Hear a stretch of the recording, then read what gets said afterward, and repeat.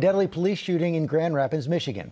There have been protests after 26-year-old Patrick Lyoya was shot in the head during a traffic stop. The victim's family is speaking out. Alex Perez has the story. Good morning, Alex. Hey, good morning, George. Patrick Lyoya's parents insist the officer did not have to use lethal force. They believe their son was executed.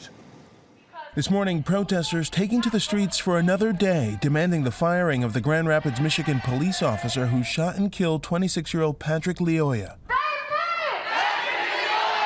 His family speaking out for the first time, the Congolese immigrants through a translator expressing their grief and asking that the officer be prosecuted. As a terrorist, I was thinking maybe it was my son who was going to bury me, he will assist at my funeral. But what is so astonishing, I am the one burying my son. The incident recorded on officer body camera, dash cam, security cameras, and a bystander's cell phone, unfolding back on April 4th when police say Lyoya was pulled over because the plates on his car were registered to a different vehicle.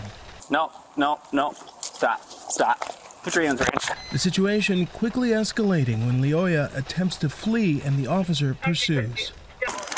The officer deploys his taser, Lyoya fighting and wrestling to get to the officer's taser. Okay. Stop! With Lyoya down and facing the ground, the officer ends up on top of him, and as the struggle continues, the officer then draws his firearm and shoots Lyoya in the head.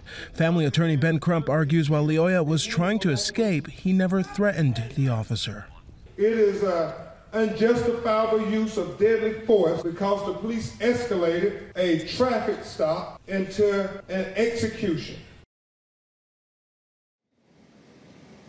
And state police continue to investigate the shooting and the officer's use of force. They will hand over their findings to the prosecutor, who will then determine if charges will be filed. Michael? All right, thank you so much for that, Alex.